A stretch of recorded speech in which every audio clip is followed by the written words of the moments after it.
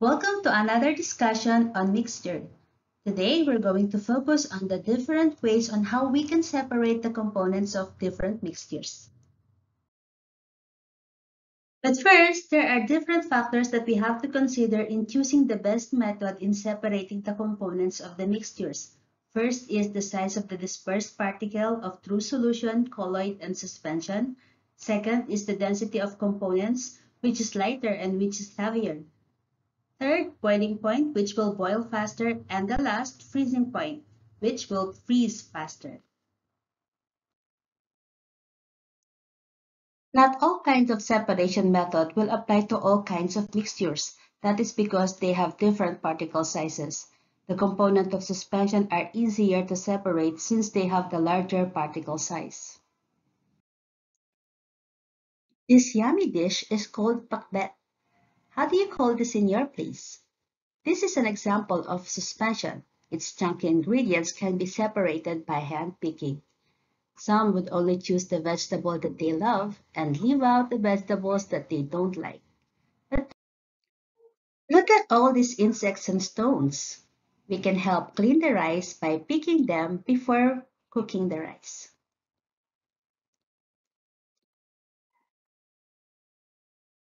Do you remember this experiment? In this experiment, we've proven that suspension is unstable and shows settlement of heavier particles. They are called sediments.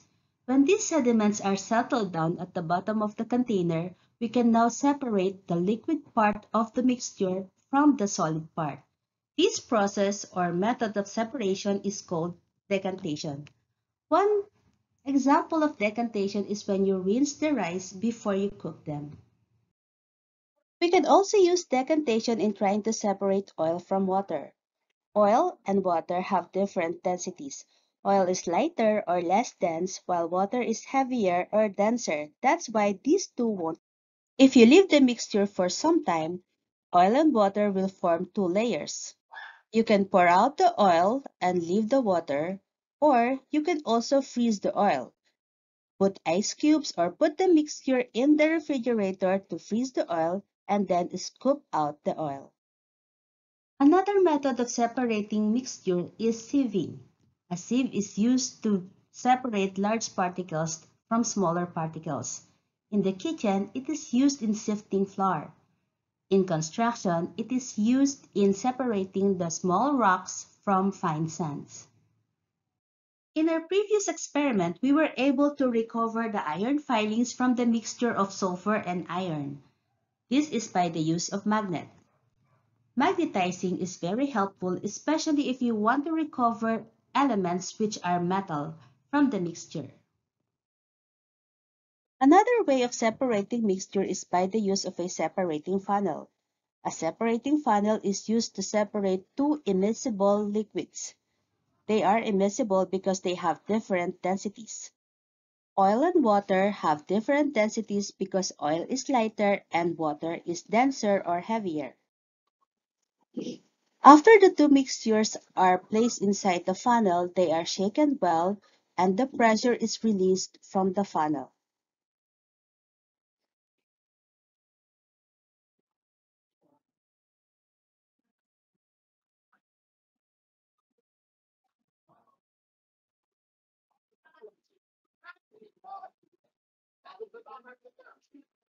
The stopper is opened to release the heavier liquid into a clean beaker, and it will be closed before the oil comes out.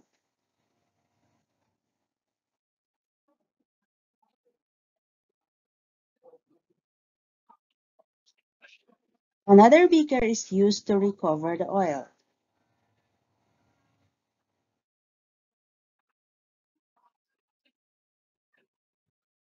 And now oil and water are separated. In our previous experiments, we've seen how the components of suspension were separated by filtration. Here we have recovered filtrate in the test tube, while residue are the substance that remained in the filter paper. Let us find out which method will best apply in separating the components of true solutions. Again, True solution is a homogeneous mixture of two or more substances. It has two components, the solvent, which is present in larger amount, and the solute is the component present in smaller quantity. The components of true solution can be separated by simple distillation. In this setup, the mixture is placed inside the 250 RB flask and it will be heated using a heating mantle. The temperature is set depending on the boiling point of the liquid we want to recover. Once the liquid boils, it will evaporate and pass a condenser. The condensing liquid will then be collected in another RB flask. We will watch how acetone is recovered from acetone and water mixture by simple distillation. Here, the heating mantle is set to 56 degrees Celsius because acetone boils at 56 degrees Celsius. While the temperature rises to 56 degrees Celsius, acetone boils and evaporates and will be condensed, and the condensed acetone will be recovered in another RB flask, while the water remains in another RB flask. To separate the components of true solutions with two or more miscible liquids and different boiling points, we are going to use fractional distillation. This is also the same with the simple distillation. The difference is that a fractionating column is fitted between the distillation flask and the condenser.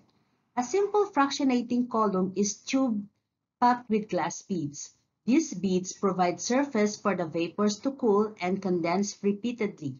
When vapors of a mixture are placed through the fractionating column, because of the repeated condensation and evaporation, the vapors of the liquid with the lower boiling point first pass out the fractionating column, condense, and are collected in a receiver flask.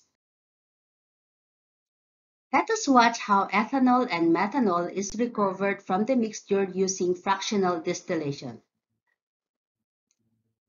In fractional distillation, the heating mantle is set to 65 degrees Celsius because methanol will boil at 65 degrees Celsius. As it boils, it will evaporate, pass through a fractional column, condense, and will be recovered in a receiver flask.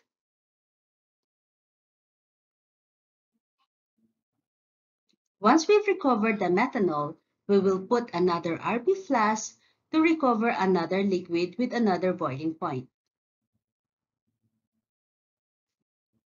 The temperature is set to 78 degrees Celsius for the ethanol to boil.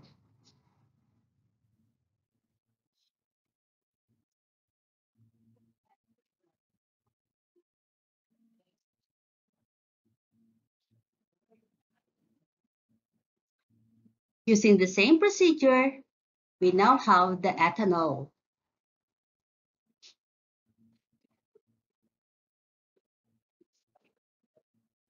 That is how we recover the methanol and ethanol by fractional distillation. The components of true solutions can also be recovered or retrieved by crystallization. Let us find out how copper sulfate is retrieved from the mixture using this process. First, we are going to filter the mixture so that the insoluble components of the mixture will remain as residue in the filter paper and we will have a clear filtrate.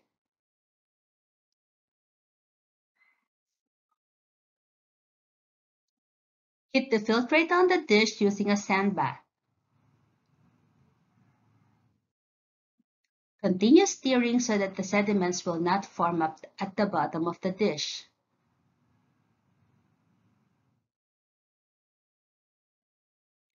Reduce the liquid to 1/3 and check if there are crystals on the stirring rod.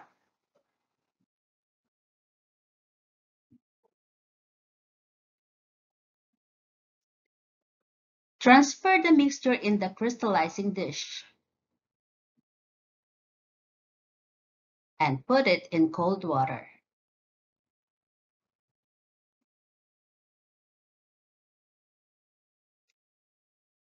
You will now see that the crystals are forming after 30 minutes.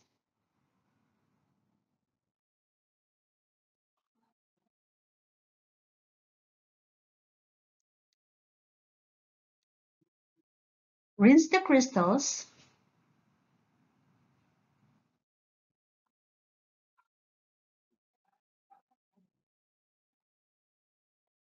and dry.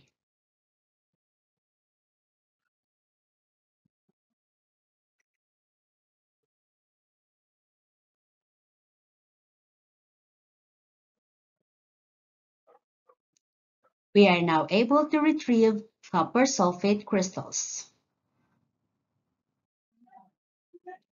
Another separating technique used to separate the components of liquid mixture is by paper chromatography.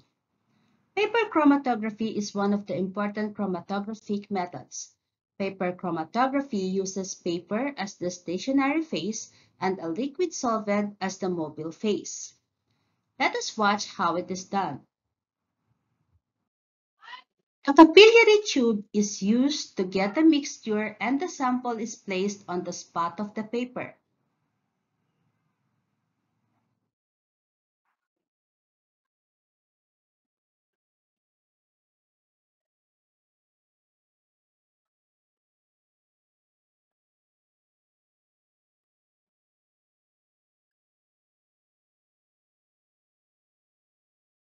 A mixture of water and alcohol will be prepared and put inside the chromatography chamber.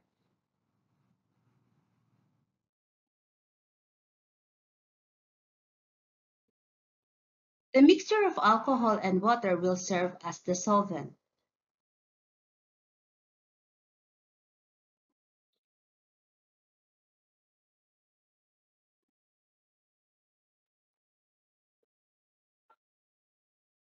The paper is carefully dipped into the solvent inside the chromatography chamber.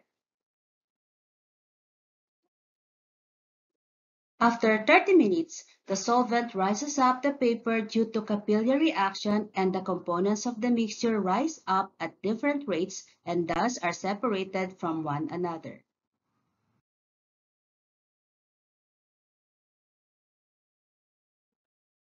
Let us discuss the last separation technique, which is centrifugation. This is used for mixtures which has a component that cannot be separated by filtration. This is done in a centrifuge machine. Let us see how the components of milk are separated using a centrifuge machine.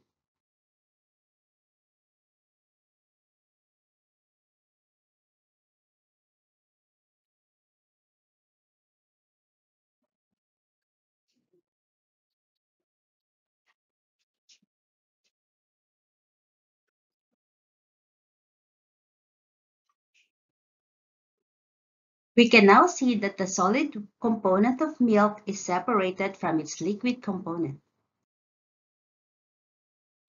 Thank you for watching. That's it for this video. If you learned something here, don't forget to like and subscribe to Cup of Teach. See you on the next lesson. Bye!